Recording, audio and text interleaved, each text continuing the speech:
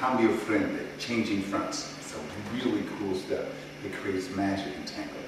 All I need to do is put this step on the other side of this foot and pivot between them and wind up there. Go ahead and put this foot on the other side of this foot and pivot between them and wind up. The really cool thing about Cambio Frente is if I move this foot over here, it leaves a space for my partner to dance through right here. And she can dance through here, I turn, and I change directions. She can dance through here, I turn, and we change directions. It works the same on the other side. I move this foot, she comes through here, I turn, and we change directions. For the lady, it looks completely different. And I'll show you that now. So the lady's part of the Cambio Frente does look completely different. She steps forward, comes all the way around her partner, takes a side step, and gathers. And if he goes the other side, she steps forward the other way, comes all the way around her partner, and gathers. She steps forward the other way, all the way around her partner, and gathers. These are options. She can do the same thing over and over and over. It depends on what he leads. Here's the magic from those two people.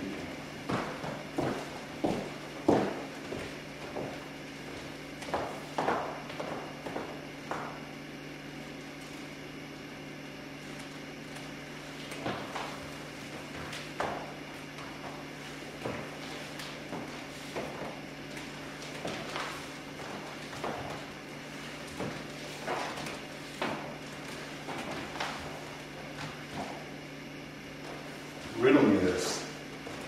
Was that in cross system or was that in parallel? Let's take another look.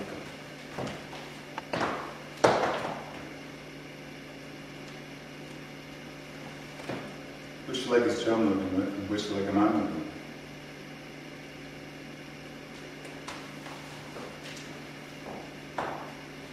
Which leg is Joe moving with and which leg is I moving with? Which leg are you moving with, honey?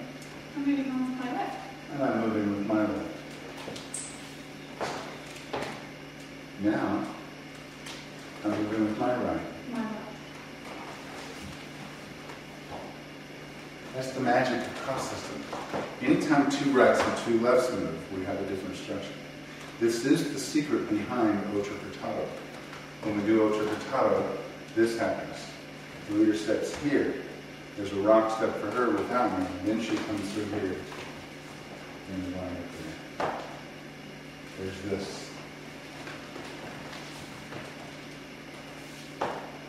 If I do this just from standing, then I create a circular energy in the partnership. If I make us go around a circle instead of linear, if we go around in a circle, when we go in a circle, switch the other part. If we go in a circle, we both wind up standing on our right foot. Or we both wind up standing on our left foot because we're going in a circle as opposed to going linear, linear, linear. We go in a circle. We go in a circle.